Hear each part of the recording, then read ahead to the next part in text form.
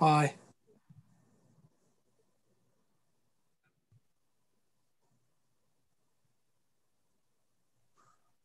It's nice to see that we've at least got a few people back, some familiar faces from last time.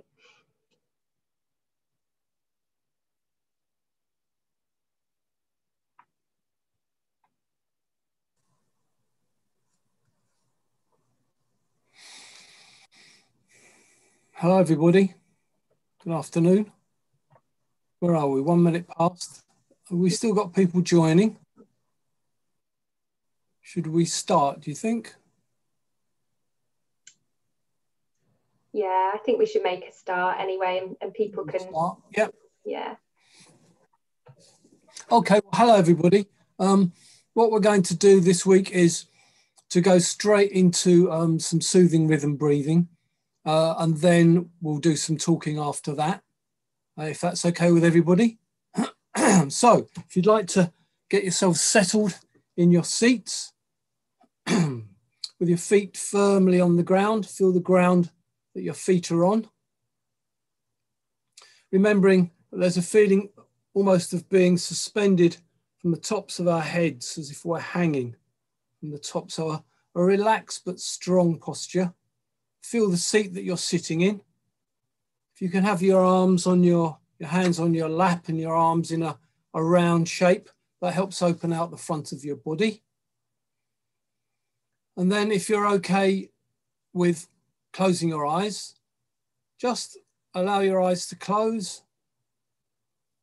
If you don't want to close your eyes, you can just soften your gaze, relax your gaze. Don't focus on anything particularly. And then just allow your attention to settle on your breath. So that just means feel the sensation of the air moving in and out of your body. If you can breathe in and out through your nose, that's good. If you need to use your mouth, you can. Just feel the sensation of the air moving in and out of your body. And perhaps you can imagine that you've just seen somebody that you haven't seen for a while, that you really like, and they appear, and you smile to see them. So you've got a slight smile on your face.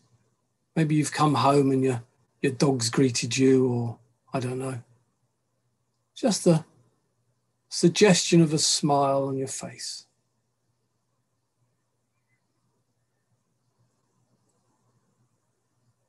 And then as you breathe out, you can say to yourself, mind slowing down.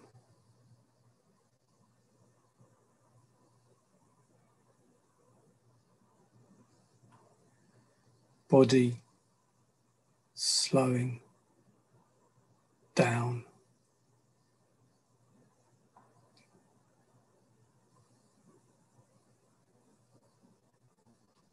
Feel the sensation of the air as it moves in and out of your body.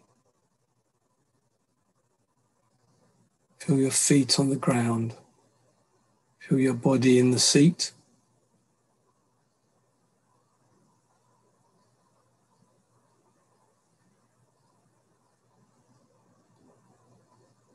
Mind slowing down.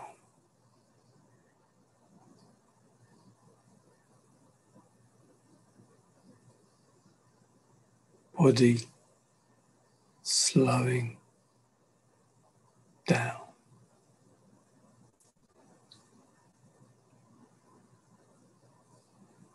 And you might notice that your mind gets distracted easily. Might be a noise, or it might be a thought just suddenly comes into your head. Might be about anything, what you're having for tea. So when you notice that you're distracted, That's fine, that's our tricky brain. Just notice that distraction. And then if you wish, you can gently encourage your attention to settle back on your breathing again. And you can feel the sensation of the air moving in and out of your body.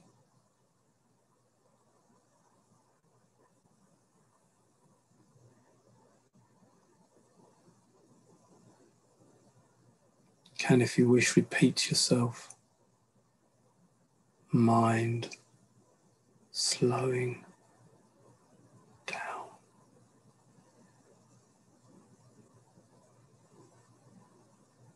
Body slowing down.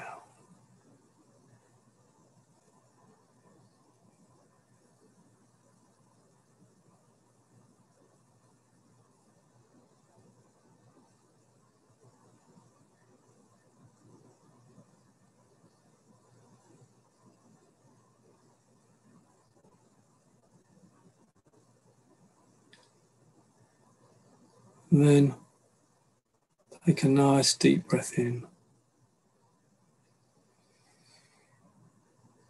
and breathe out and open your eyes.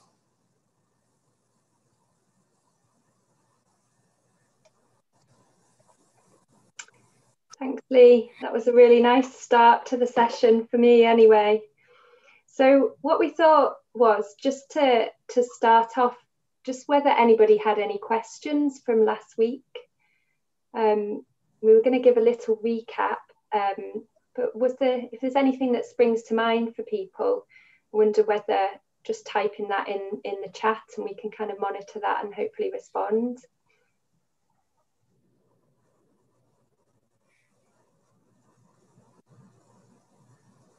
Okay, I'm going to share my screen and hopefully just give a little recap of last week. So we're on to session 2 and session 1 recap. So we spoke a bit about why we need compassion, the fact that life is really quite hard for all of us as human beings. And we spoke about the definition of compassion and particularly thinking of those 2 parts about that sensitivity to suffering and sort of being able to notice that, but also taking kind of wise action and having a commitment to actually do something about it. And then we thought a bit about humans experiencing a range of evolved motivations, of which compassion is one. Talked about humans being capable of great cruelty as well, but and a mind that doesn't know itself can be dangerous. So part of compassion is getting an awareness of our mind to be able to direct it in the way that we want to. And then we looked at the fact that we just still find ourselves here. We don't choose to be born. We don't choose our families. We're socially shaped, and a lot of the things have been out of our control and haven't been of our choosing. And then we thought about having tricky brains, and we talked about the new brain and the old brain and how we can get caught in some tricky loops. And that's not our fault. This brain of ours evolved thousands, millions of years ago, and we've not always got much control over it. And then we hinted at having 2 types of nervous system, that we've got our rest and digest nervous system, but also our kind of fight or flight nervous system, and thought about how soothing rhythm breathing can help stimulate our rest and digest nervous system, and that can be the starting point to help us get our frontal lobes, our thinking brain online, and it can be the starting point for compassion. So I can't see whether or not there's any questions, so I'm just going to stop sharing for 1 second. Was there any questions? No, it doesn't seem to be. No. Okay, well, if anything comes up for people as we go along, then just let us know. We will monitor the chat. So I shall share back again then. Excuse me, a bit clumsy.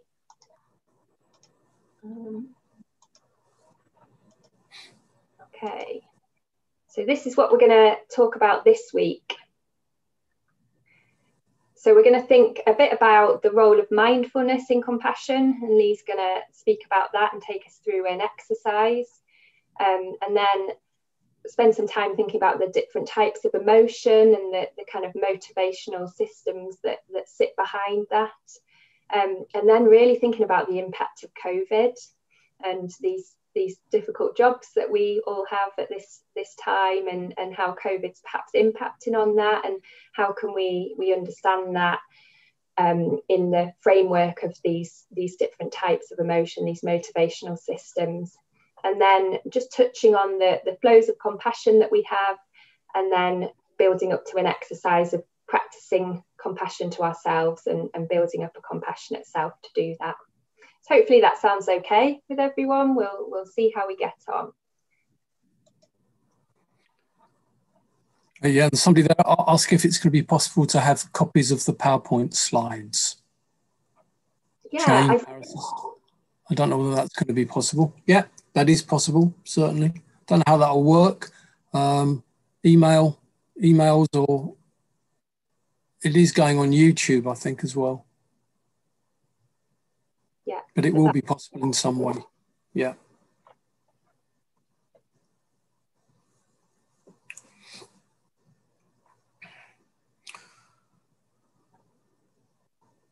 So where are we? So are you going to share your screen again?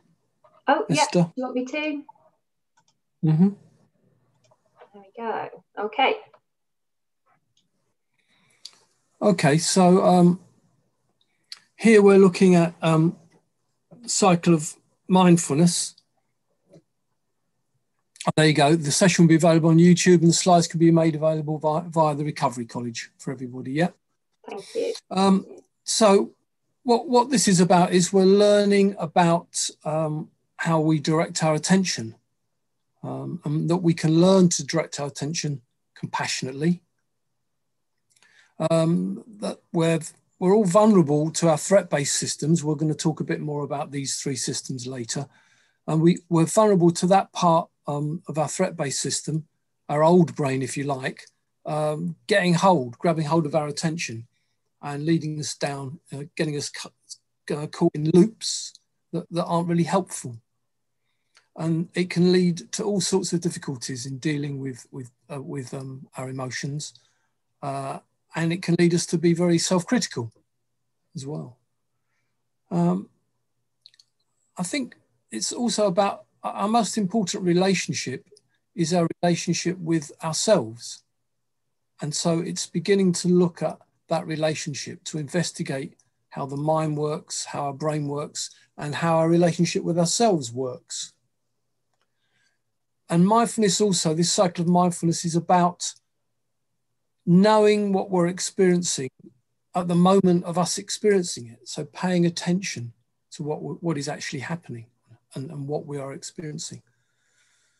So that's about being curious about this tricky brain that we've got, to be interested. So learning about this about directing our attention, we learn that we can consciously direct it. And we're going to do an exercise in a minute that shows us that. And it's like our attention it's like a spotlight. So when a spotlight in a darkened room, if the spotlight shines on something, the spotlight isn't the thing that it shines on. They're two separate things. So it's like our mind focuses on something, but it's not the thing it focuses on. It's just bringing something to our attention. So we are not necessarily our thoughts and our feelings. They're important information about how we are in the world, but they are not us. So when we did that previous exercise, we looked at the idea of noticing and returning. So we sit and we're breathing, and we notice how our tricky brain takes us away, distracts us all the time. That's what it's sort of for. That's what it does. And that's okay, that's fine. And I work with a lot of people and I teach them this, and they say, I can't do it. I really, really can't do this. I ask them what they can't do, and they say, well, I sit down and I try and do the breathing, and I'm distracted. And I notice that my thoughts are flying off here and there. And actually, that's doing it. Noticing that our mind is flying off is what mindfulness is. So it's just noticing. So what we're going to do now is we're going to do what's called a body scan. And we start off with some soothing breathing, and then we move into a body scan, and I'll ask you to be focusing your attention. We'll give that a go. Yeah, try that. Okay. So we could probably should we take the PowerPoint off, and then we can have ourselves back on the screen. There you go. Hello everybody. Same beginning. So we're in our seats.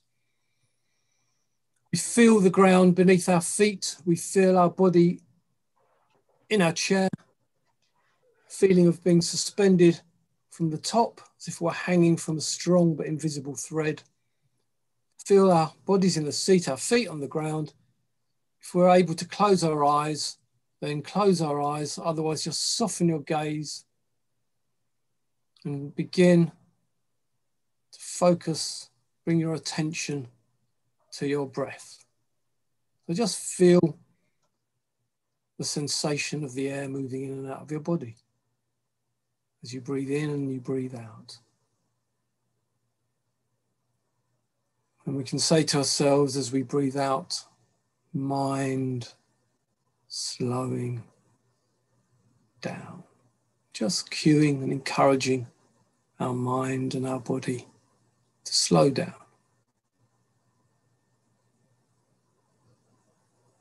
Body slowing down.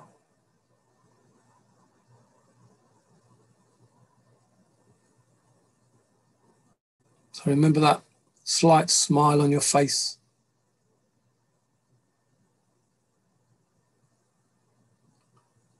Remember, if you get distracted, that's fine, that's your tricky brain.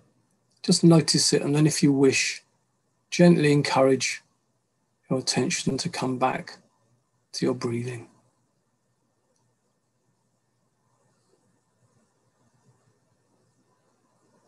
And then I'm going to invite you to put your attention in the toes of your feet. Don't have to do anything with your toes, just feel them resting there.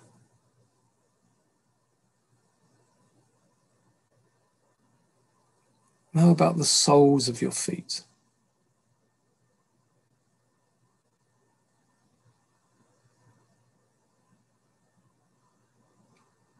And the top of your feet.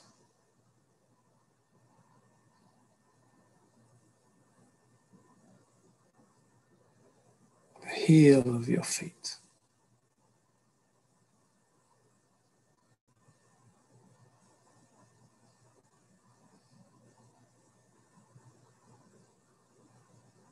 Your ankles.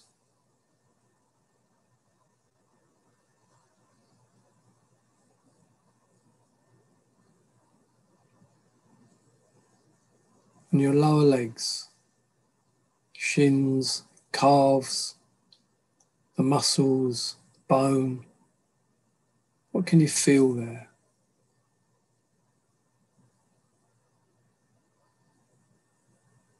Up to your knees, feel your knees. What can you feel? Your knees, bone, sinew, tendon.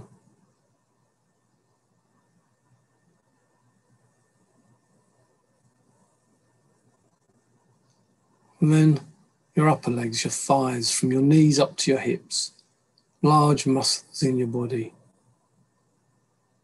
What can you feel there? Can you feel them resting on the seat? Do you feel any tension? Do you feel any muscles that are tense? If you do, you can always breathe into those muscles. And as you breathe out, you can breathe out any tension.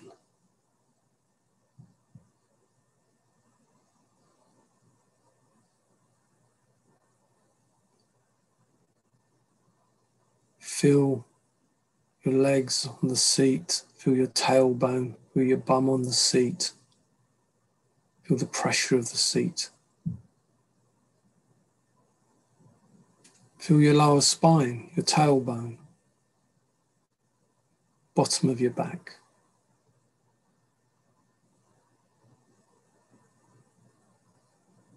Feel the middle of your back. As you breathe in and out, can you feel the pressure of the seat perhaps on your back?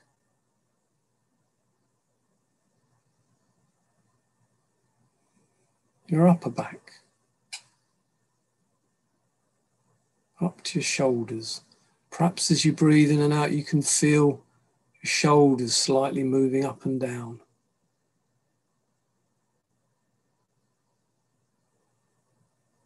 Remember, if your mind drifts off, that's fine. Just notice it. And if you wish, you can gently bring it back to your breath.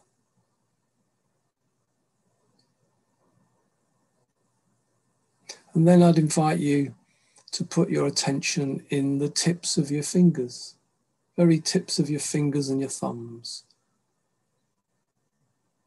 Imagine the blood flowing all the way from your heart to the tips of your fingers and thumbs. Feel the blood flowing all the way from your heart to the tips of your fingers and your thumbs.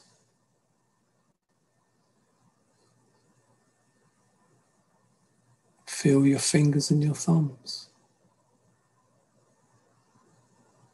Feel the palms of your hands.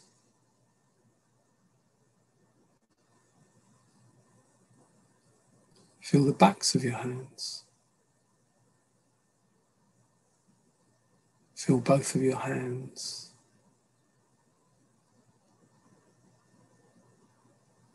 Feel your wrists. Feel the blood flowing on its way from your heart to the tips of your fingers and your thumbs, flowing through your wrists.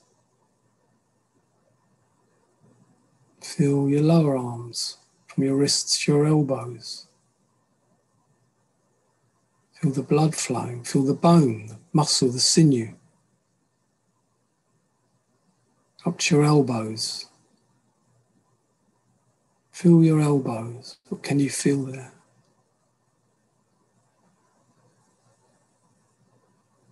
Your upper arms, from your elbows to your shoulders. And as you breathe in and out, perhaps you can feel your shoulders moving slightly up and down.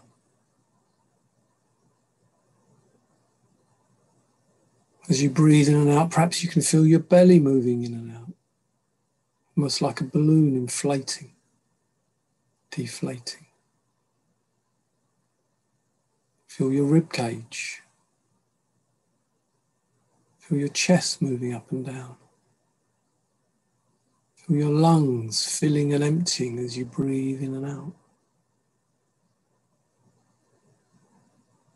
Feel the air as it moves past your throat on its way to and from your lungs. Feel your throat, your neck.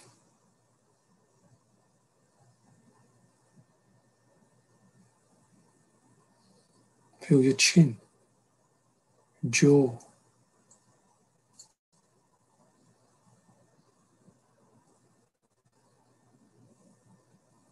Feel your lips resting gently together.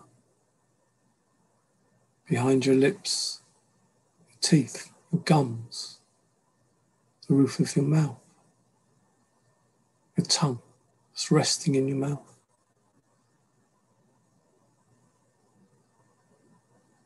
As you breathe in and as you breathe out, feel the air moving past the tiny hairs on the inside of your nose.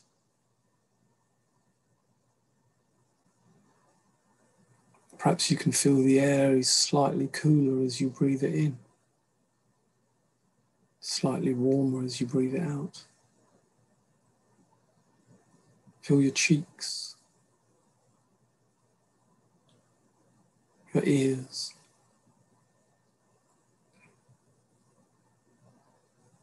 your nose. Feel your eyes behind your eyelids.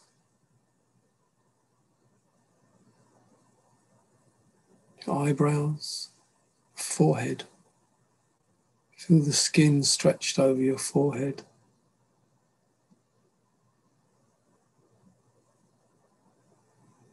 Feel the skin as it goes up towards the top of your head, across your skull, right up to the top, to the very crown of your head.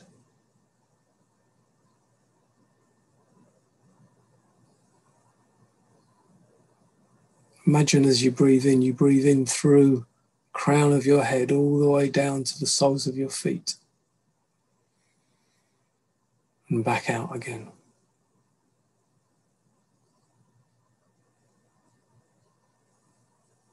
And you are a body breathing.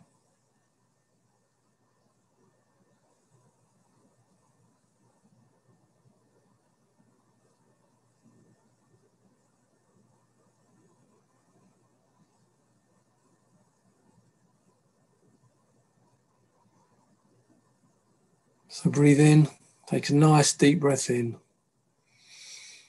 And breathe out. And open your eyes.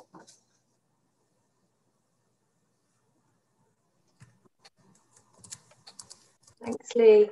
It's amazing how much there is to notice, isn't there? That we just go around our day not thinking about any of this stuff, and then when we start paying attention to it, there's so much to notice.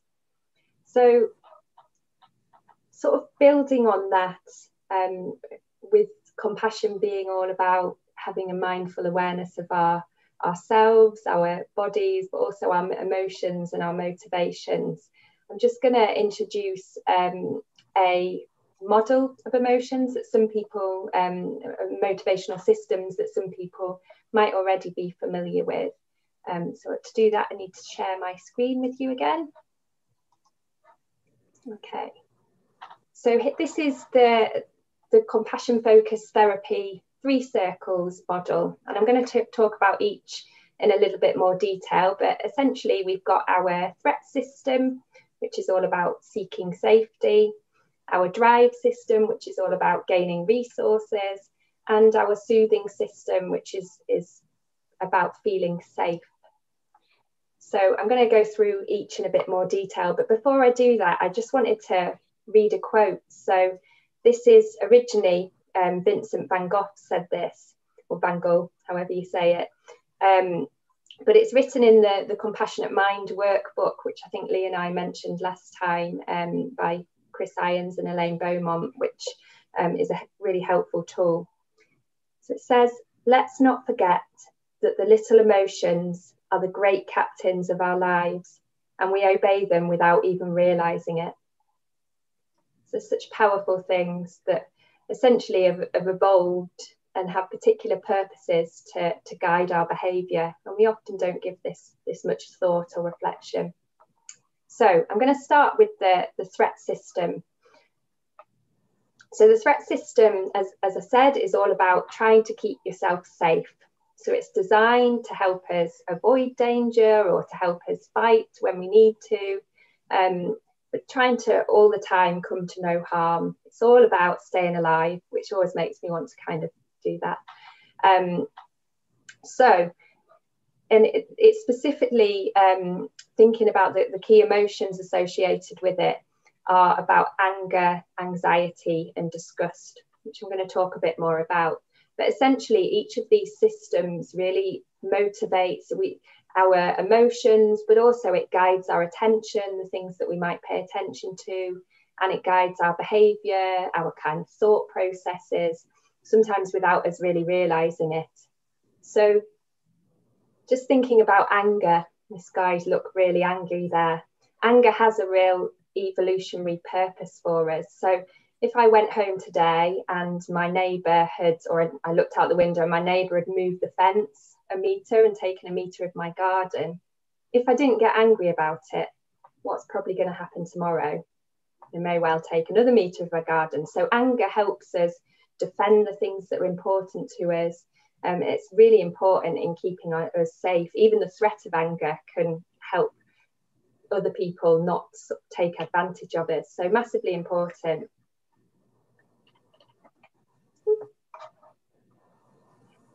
The next one, anxiety. So I guess anxiety is all about making us kind of avoid harm or perhaps run away from it. So it's actually really helpful to feel quite anxious about being on a really high cliff, getting too close to the edge. If we didn't have that anxiety there, we may well get far too close to the edge and fall off without actually meaning to. So it's a hugely powerful, important emotion. And similarly, disgust. If we didn't have disgust, it's disgust all about, it's such a kind of powerful, driven emotion that's all about making us avoid kind of harmful substances, keeping us well away. And I always think it's the reason essentially that we don't lick a dog poo, isn't it? Having that disgust there, thinking about that, stops us doing it and keeps us safe, stops us coming to harm, stops us kind of being near people that might be infectious. So it's massively important. And then our threat system really comes into play in situations like this. How might you feel if you had to walk down this alleyway? What kind of things would you be paying attention to? What might you do? You might actually kind of run away and go a different way. Or if you had to go through there, perhaps you kind of, I know I would potentially be getting my keys between my fingers, thinking I need something to defend myself. Or maybe you might be quite submissive, or maybe it would be about trying to make yourself seem big and strong, so less of a target. So all of these things are affecting our thinking, our behaviour, our motivation. And this one, I guess, is just thinking that a lot of the things that are threatening to us now are not so much, we don't live in a world where we're potentially going to get eaten by a bear any minute, though we are in a world where we've got the threat of COVID currently. But a lot of the things that are really threatening to us are about social situations and our social acceptance and our sort of social status. And that's really because we've evolved to live in social groups. So actually being able to fit in, if we didn't fit in caveman times, we could well be rejected from the group and killed. So it's massively important, and cooperation between people and having respect from people is totally integral to our survival. So that's the reason why when we have these, we're in a meeting and afterwards our tricky brain starts running over and over, what did I say, how did I come across? It's because this powerful threat system that's all about our survival is kicking in. And the thing about the threat system is it really dominates everything. So, and it dominates our attention. So we could go into 20 shops doing our Christmas shopping in those distant times when shops used to be open. And we'd have a brilliant experience in 19 of them. And one of them, we come across this woman. She looks you up and down, makes you feel totally rubbish. What are you doing here? Have you even got the money to be here? So who is it that you think about on the way home? Who's running through your mind? Who do you talk to friends and family about? Do you think about those 19 times where everything went great? No, we don't. Our memory and all of our focus is on these threat-based experiences. And that's because it's all about staying safe and staying alive. So our whole being is set up to focus most and to hang on to threat-based experiences. And that can make things really tricky for us in life when we've experienced a lot of trauma and difficult experiences. And the positive experiences we kind of need to actively pay attention to, because they just go through our minds like a sieve. And that's not our fault. It's just the way our brains are designed. So next, the drive system. So as I said, that's all about trying to get resources, and it's very kind of reward based, the drive system. So we might feel quite excited, or if you imagine you're playing a computer game and you get to the next level and you get that kind of yes feeling, fantastic, that winning feeling. But it's also the drive system actually drives us to go out and get that. And that's because human beings, we don't spend our entire life just avoiding danger. We need emotions that get us out of bed in the morning as well. It's not just about staying alive. So it's how you might feel if your favourite team scores. And I think for me, this picture just sums up that kind of yes, fantastic feeling that we might get in our bodies, however short-lived it might be. or it might be how you feel when you get this sort of personal achievement, you make it to the top of that mountain, or mountain might be a metaphor for some other thing that you're aiming for in your life. It might be an academic achievement, that kind of buzz that you might get from that. So, and the thing about the drive system is when we don't achieve what we want to achieve, that can really start triggering our threat system. And we can get into this kind of almost threat-based striving for things, this thought that we have to keep going and trying to get that.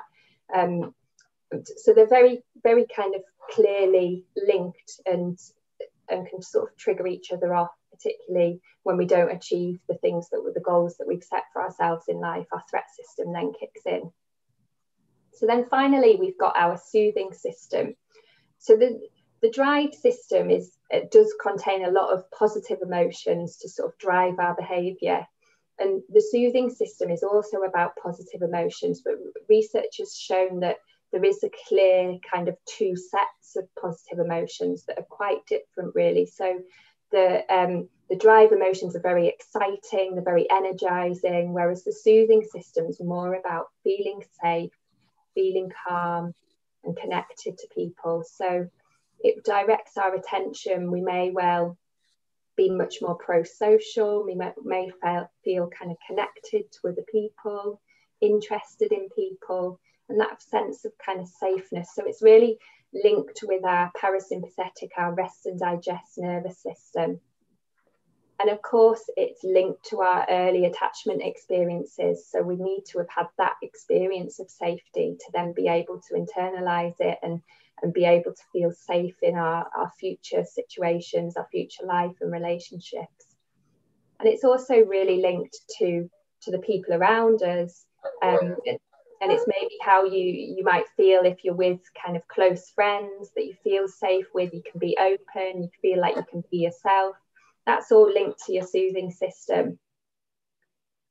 And I guess it's really important not to conflate the soothing system with our compassionate self or with compassion, because whilst it might be easier to think of and have more pro-social attention and think about other people's needs and our own needs when we're in our soothing system, so the compassionate mind and compassionate motivation might fall into any of those systems. So it may well be, you require to act compassionately and care for a child. At some point your threat system might need to kick in to protect them, and that would be taking compassionate action at that time. So whilst we look at trying to build our soothing system a lot, because that helps us think and brings our kind of frontal lobes, our thinking brain online when we're feeling much calmer and in our soothing system. It doesn't mean that we have to have this lovely, soothing, calm feeling all of the time in order to behave compassionately. It's that can aid us, but it's remember, compassion's a motivation. It's not just a feeling. It's not about feeling lovely and warm and kind towards people. It might be for sometimes, but sometimes, it's how do you stay compassionate to somebody that you don't really like, and but you can still have that compassionate care and attention. So having a mindful awareness of how these systems operate, the fact that the threat system can dominate, can stop them running the show. We have these systems, it's not our fault, but it is our responsibility to try and notice that. And we can practice moving from the threat system to our soothing system. And one piece of advice that really sticks with me is that the threat system is so important to our survival that we should never go into battle with it. If we or people we're working with have lots of threat-based thoughts, that people out to get you or people thinking bad of you, sometimes reasoning with that can be helpful, but we also need to build up this soothing system to help us feel calmer in the first place, because the threat system will always keep drawing our attention back. So hopefully that makes sense. I think Lee's going to talk a bit now about the link and how, I guess, getting us to reflect on how COVID has impacted each of these three systems. Do you want the slide, Lee, or do you want me to stop showing for a while? Put the slide up, perhaps. Okay. Yeah, so we're looking at that in terms of COVID and what's been going on recently. Also, I think it's good to remind ourselves that we need all three of these, that we need them all in balance. That, as Esther said, that the threat-based system is our friend. It's there to keep us safe. And also the physicality of these. What we've been learning is how we can actually consciously move our attention around, learning to pay attention to how this may impact on us. And it impacts on us in very physical ways. Our brain, our system will release chemicals. When we're under threat, we will release cortisol and adrenaline. When we feel, when we achieve something, we will release dopamine. When we're soothing, we will release cortisol, which it exacerbates it. It keeps us in that state. So it's a very, very physical thing. So the more we're aware of this, the more we can get some control perhaps over it and learn to be skillful into how we give energy to which of these systems. So thinking about this in terms of what's been going on in over the last year. Has anybody perhaps if we take the slide off, then if anybody's got any questions or any comments they want to make, has anybody got any comments or observations about themselves in relation to those three circles and emotional regulation systems? Has anybody been aware of how this may have impacted on them and how they may have, some of these systems may have dominated in the last year? Give you time to think. I mean, for me personally, I was very much aware, obviously, how, oh, hang on, we got some. That's a great point from Lucy. Thank you, Lucy. Yes, so as we look at the soothing system, part of that is the affiliative system. We soothe ourselves by being part of something, by connecting to people. As Esther talked about, it's to do with attachment relationships. So the child feels anxiety, it will turn to its primary carer for reassurance, for a safe base, for a safe haven. There's some more coming. Yeah, constant news headlines keeping the threat system activated. Yeah, threat system activated by media coverage. Yeah. Remote working again, so there's that connection to working on your own. It's harder to get into that soothing system. And as you say, that doom scroll, I think it's called doom scrolling, where we just, I noticed myself doing that, particularly earlier, in the early part of the pandemic, just looking all the time at numbers and how many people had died and what was going on here, what was going on there, feeding that threat system. So being aware of that, so starting to meditate, yeah, that's what. Somebody's saying about the anger that people might feel towards people that aren't following rules or have a conspiracy theory. It's kind of, yeah, sometimes rather than bringing people together, at times it's really divided us, hasn't it, and made us kind of, we are very tribal generally as human beings, yeah. and sometimes this infuriating anger that people have felt with their threat system. Yeah, very much so. There's somebody mentioning a hot bath and a glass of wine. Yeah, absolutely. So the physicality of these things is really important to remember. So that in that way, meditation, yoga, tai chi, swimming, walking, all these things affect our system and tie into this, the connection between these three emotional regulation systems. Yeah. The anger, and there was something on the news I saw in the when I was doom scrolling last night about somebody had gone into a hospital who I think they've arrested because he was going in and trying to take people out of the hospital because he was a COVID denier, and how angry some of the people working for the NHS were because they were witnessing the impact of COVID, people dying, the effect on them, and the effects on all of us and those of us, most of us working for the NHS, how we are dealing, some of us dealing with the front line of this all the time. So noticing all the time how our threat system is activated and what we can do skillfully to develop our soothing system to help balance that. Anybody, anything? The impact of remote working as well, and the extent that impacts on our connection to others, definitely.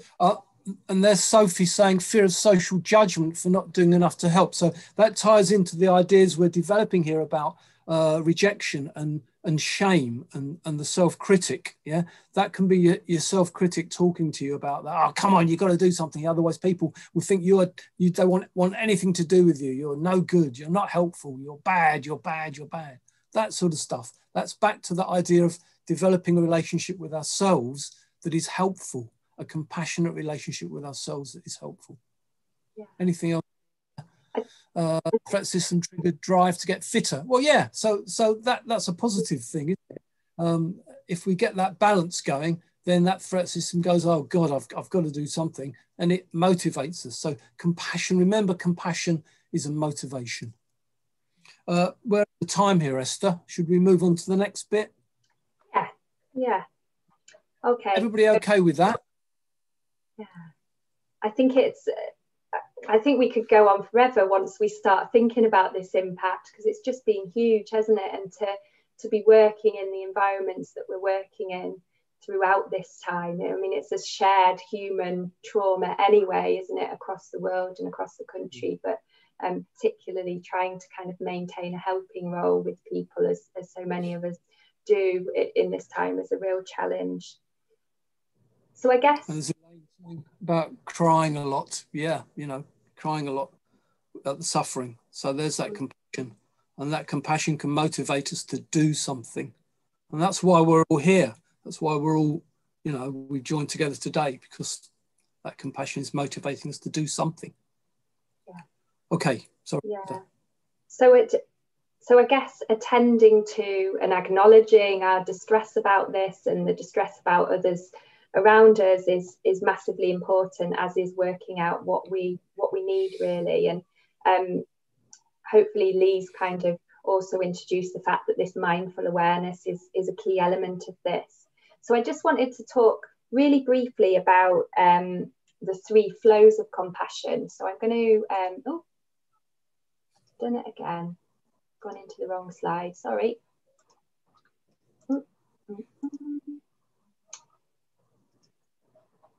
One of these days I'll get slightly less clumsy at this. So we just kind of summarize this, the contributions on a slide. I don't think anyone's mentioned the impact of PPE and mask wearing, but that's certainly something that came into our minds when we were going at, and how that can interfere with our communication and our connection with people, that helps us feel safe socially. But people have mentioned the sort of usual soothing activities, and then all of the threat system seems massive here, but sometimes it's given us more space or energy for learning, being at home more. So the flow of compassion, I guess just to kind of mention that we've got 3 flows. Essentially, we've got the compassion that we might feel for others, and we've got compassion that we might direct at ourselves. But there's also the ability to receive compassion from others. And we might have different abilities in each of these different areas. For instance, a lot of the time, compassion for others maybe drives us to come into to working in healthcare, but perhaps we might find it a bit harder to receive compassion from others. And that's something that we need to build up. Or we might find it harder to have compassion for ourselves. Perhaps we can be very kind of self-critical. So I wanted to just really focus for this last exercise on developing compassion for yourself, and thinking about, mentioned last week briefly, the 3 really core qualities of compassion. So it's about wisdom, all of the things that we kind of learn about our different systems, our tricky brains, and bringing that, but also having the strength and courage to actually face suffering, to face our own suffering, and do something about it. And then finally, that commitment and willingness and desire to actually help. So those 3 things: wisdom, strength, and commitment. So I'm just going to end on an exercise that just starts to hopefully get you thinking about those three qualities, to develop this sense of a compassionate self, and then finally to direct that attention and that compassionate self to yourself personally. And then if it's okay with you, we'll just end on that then. Okay, so you probably know the drill by now, that we're going to start with just some soothing rhythm breathing. So getting yourself into a comfortable upright posture, both feet flat on the floor, in contact with the floor, and imagining that there's a string holding your head up to the ceiling. So your back's upright, but in its natural S shape.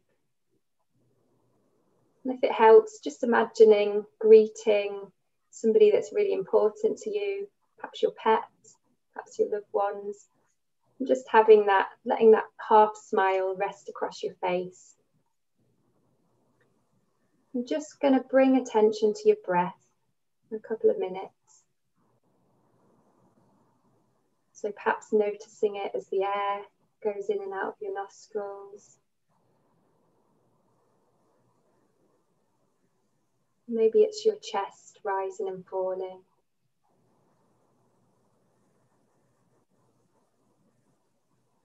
Maybe even noticing your breath in the back of your body, your rib cage expanding and contracting.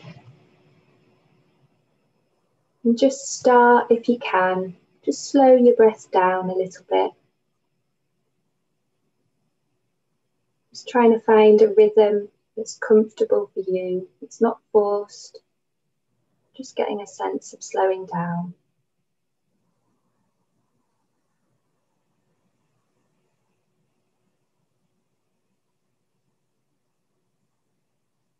And if it helps, just saying the words on your out breath. Mind slowing down.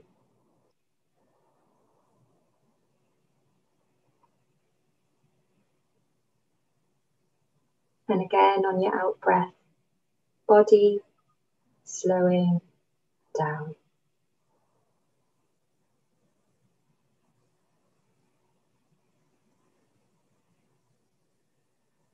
And perhaps sinking down a little bit more into your chair.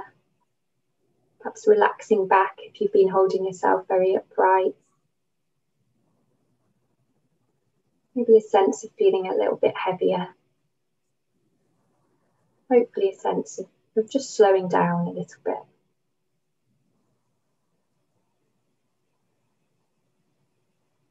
And then if you can just try and hold in mind this value, this quality of wisdom. So what does it feel like to know that we all just find ourselves here, that we're all struggling to get through life with our tricky brains that have evolved millions of years ago? And perhaps that we're all going through a massive trauma with COVID.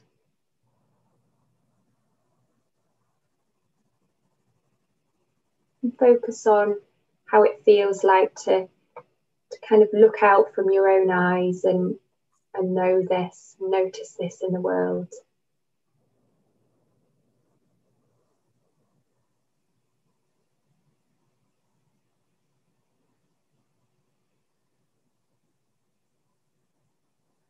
Maybe thinking where you might feel that wisdom in your body, or how it feels to notice suffering.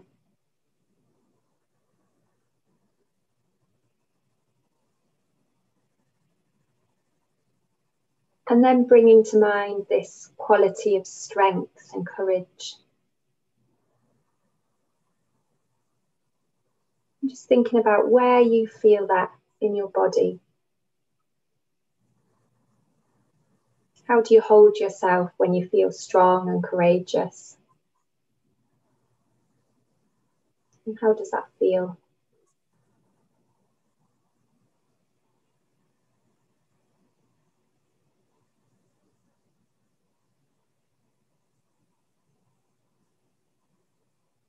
And thinking about how that might affect the things that you say. What kind of things would you say to yourself? Perhaps you've got this, it's going to be okay, I'm here.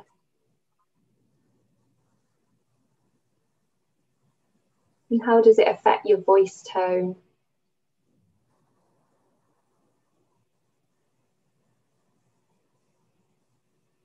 Perhaps even imagining walking down the street with this quality of strength, courage, confidence.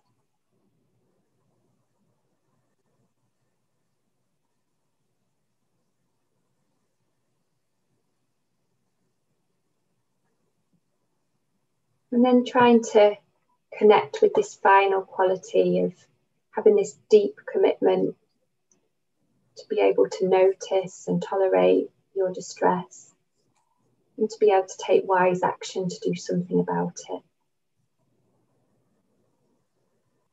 So how does it feel in your body to make that commitment, to have that motivation to care deeply?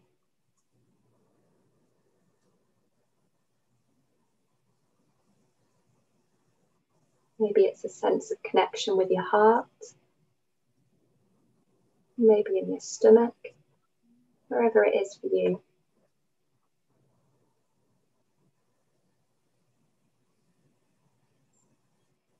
And just notice what it feels like to look out of the eyes, your own eyes, and really feel that sense of commitment.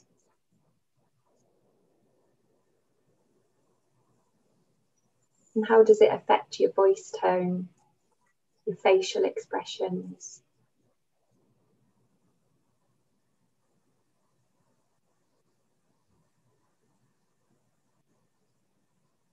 And how does it affect the things that you might say?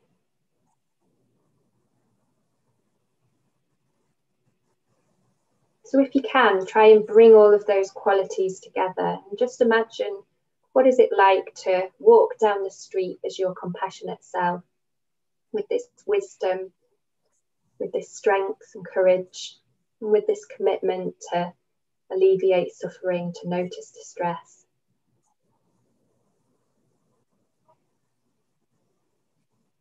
And then if you can, just imagine seeing in front of you your usual self, yourself that goes about your day. And just imagine feeling this compassion, or having this compassionate motivation towards yourself, noticing the stress and difficulties that you might be under, having the strength and courage to tolerate that. Maybe just saying to yourself in your mind, from your compassionate self to the self in front of you, may you be well.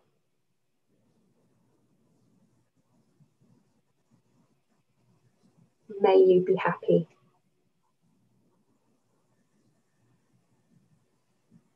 May you be able to tolerate the suffering that you have in life.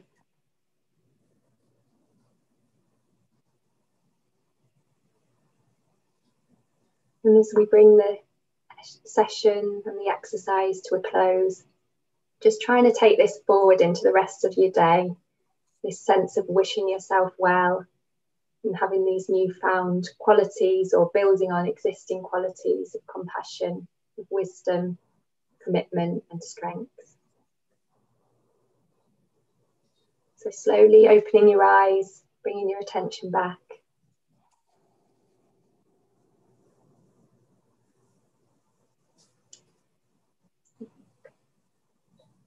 Okay. Thanks very much for joining us. Hope that we might see some people next week, and thanks very much for your contributions. And bye everyone. Bye bye.